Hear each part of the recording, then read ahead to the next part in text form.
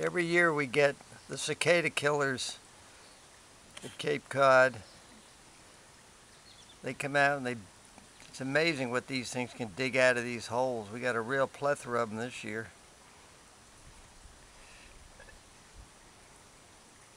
This guy's really digging out his nest. It's amazing the size of rocks they can pull out of there.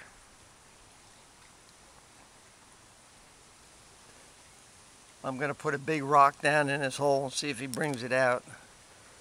Okay, I dropped a pretty big piece of rock in there. Let's see if he fishes it out. He's going to be mad at me. He'll probably sting me. I don't know whether they can really sting. I guess I may find out.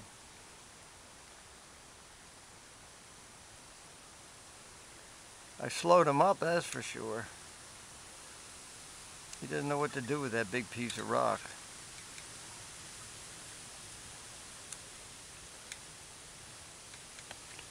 I hope it doesn't make him too mad. I don't want him coming after me.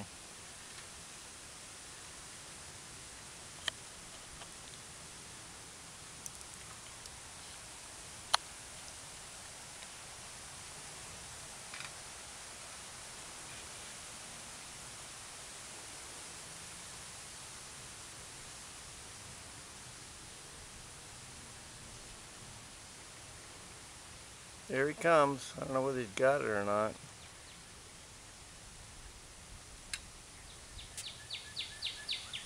He didn't get the big one out, I don't think. He's getting a little bit mad at me. He's looking around. Down he goes again.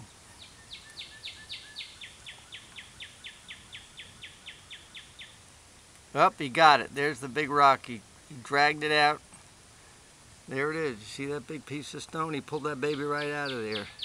He makes it so neat around he piles all the stones in.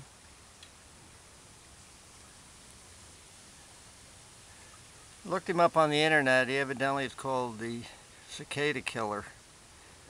And before, when we were watching them, they were feeding. There were a whole bunch of them, and they were actually getting small cicadas and bugs, and they were eating them, taking them down into their hole. This guy's evidently digging out a new nest. Boy, it's amazing the quantity of stuff they can bring out of those holes. I'll try to do another video a little bit later, see if I can catch them, or maybe tomorrow when they're feeding more. It was sort of interesting seeing them eat all the bugs and things. So far I've never been stung by one, but they look pretty nasty if they ever did sting you. That's it for now.